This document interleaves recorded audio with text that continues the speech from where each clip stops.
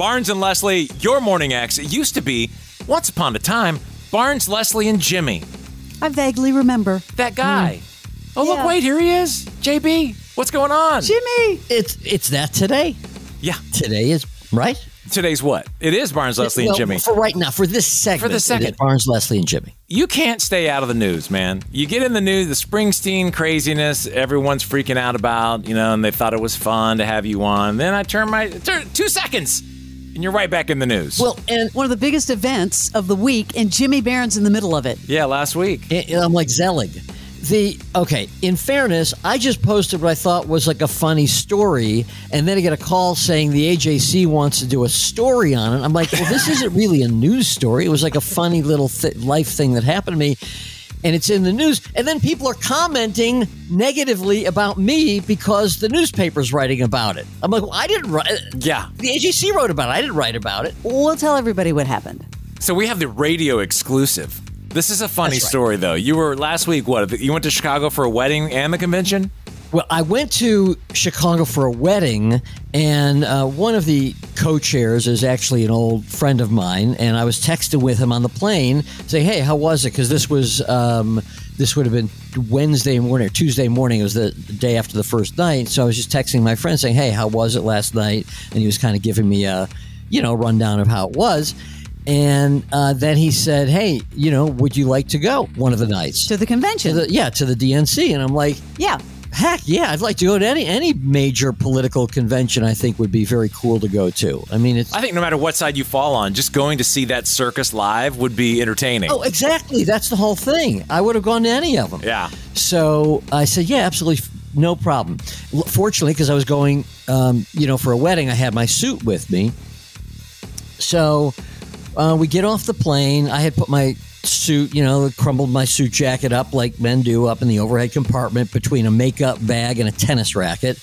And by the way, someone has said to me since then, well, didn't the stewardess bring it to you from the closet? I'm like, no, that's where Barnes sits. No. Yeah. Where Barnes sits, the stewardess says, may I take your coat, Mr. Barnes? May I hang it up in the closet? Where guys like I sit, it's crumpled up in the overhead compartment.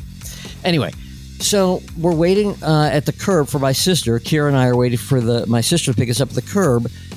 And I look down, I realize this is not my jacket. This is not my suit jacket. Jimmy, how can you leave and how do you not look at it and go, this is not my jacket? Well, my jacket was a black jacket. This one was like a dark charcoal jacket. It was up in the dark compartment of the overhead bin. I just reached up there, saw it, and pulled it out. I can see where this could happen. Yeah. Clearly, two people with dark jackets had put their jackets up there. But even the smell coming off the jacket probably. Oh, Barnes. The smell. Stop Do you it. smell your own jacket? You smell your Stop clothes when you it. take it. You smell your everything. No, but when you pull someone else's, you can definitely smell that other person on the clothes. That's all I'm saying. What are you talking about? I I would know my jacket. I would know my jacket. Leslie, what is he talking I would know my I have jacket. no idea. I could totally see the mix-up here. It could happen to anybody. If the guy was like a smoker or something, I could probably Right. smell the smoke on it. But who smells someone else's clothes? So I'm looking at Kira and I'm like, oh, crap, I took someone's jacket. Of course, she gives me the look like, of course you did. See? Yeah. That's what you do. Yeah. So you go, this was all the way, you were all the way outside? I'm at the curb waiting for my sister Patty to pick us up. So I'm like, I don't even know what to do. The plane's been on the ground for a half hour. I started actually thinking to myself, well, I'm wearing black pants. Does this go with it? I don't have that much time here. I don't even know where to start. Anyway, Kira says, hey, look in the jacket because maybe the person's name is in the jacket. I'm like, maybe the person's name is in the jacket. We're not 8. From the playground. Like grown men don't put their names in their clothes. We're not going to camp. So anyway, I look in. Sure enough, it was a custom-made suit. Oh, way to go, Kira. And it says, now, I didn't know this because I don't have any custom Barnes, do you have any custom suits? Dude. Of course not. Men's Warehouse. Anyway.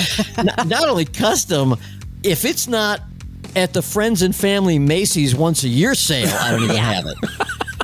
I look in it and it says custom made for, it has the guy's name in it. So I'm like, well, this is good. So I go to the baggage claim because that's where you go for lost luggage. I had to go into the room where everyone's unhappy. Yes. Don't like that room. Stuffy. Right? Baggage services. Gloom. Right. Nobody's happy in that room. That's got to be the worst place to work. Ever. And you know everybody in there is mad and is going to yell at you. Yes. I go in, I say, hey, look, I walked off this plane, half hour ago. Here's the flight number. I accidentally took this guy's jacket. But the good news is there's a name in it. Maybe you can check the manifest and see, if the guy was on my flight. I'm sure he was. So she checks. Sure enough, the guy was sitting 2 rows behind me. My first reaction is, what is a guy with custom suits sitting in row 34? Sitting in coach. Yeah. Doing in coach. Right. Exactly. So she calls up to the gate. And the gate agent says, oh, yeah, there's a guy here who says he picked up the wrong suit jacket and he's looking for his suit jacket. Wow. He has mine and I have his. So they send the guy down and this guy walks down, he's holding my suit jacket. Big, strapping, good-looking, male model, kind of like, suit is totally, looks custom fit. And I said, we profusely apologize to each other. And he even says, I'm very sorry. I have a little pin on my lapel that he recognized as not being his. And he said, I knew it wasn't my suit, but I couldn't find mine. I know we're sorry. Oh, I'm such an idiot. Oh, no, I'm an idiot. And we exchanged suits. And I said, I'm glad I got back to you. And he says, yeah, I really need it, because I'm actually speaking this afternoon at the Democratic National Convention.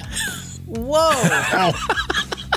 Whoa. Only you. I'm like, holy cow. I'm going, actually, it turns out. He says, yes, I would have had to go out and get a new suit. I'm, speaking at the United Center in front of 18,000 people. Basically, he's saying, I'm not wearing your jacket.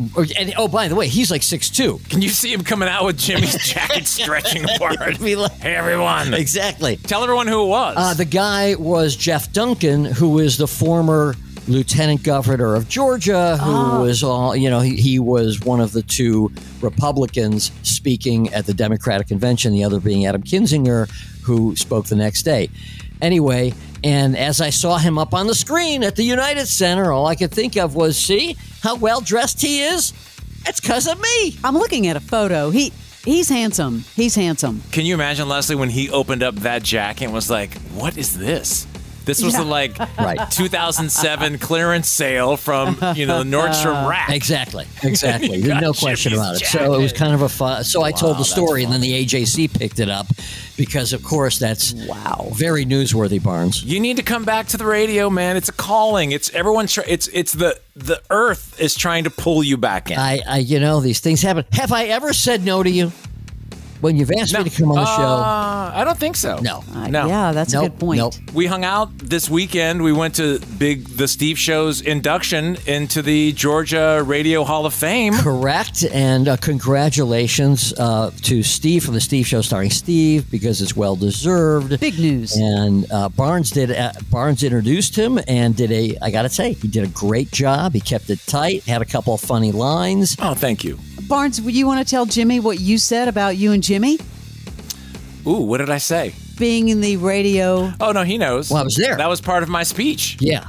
Part of my speech was that everyone's in but us, and that this was the closest we're ever going to get. Right. Was just being there. Right. We were at the dinner. Visiting.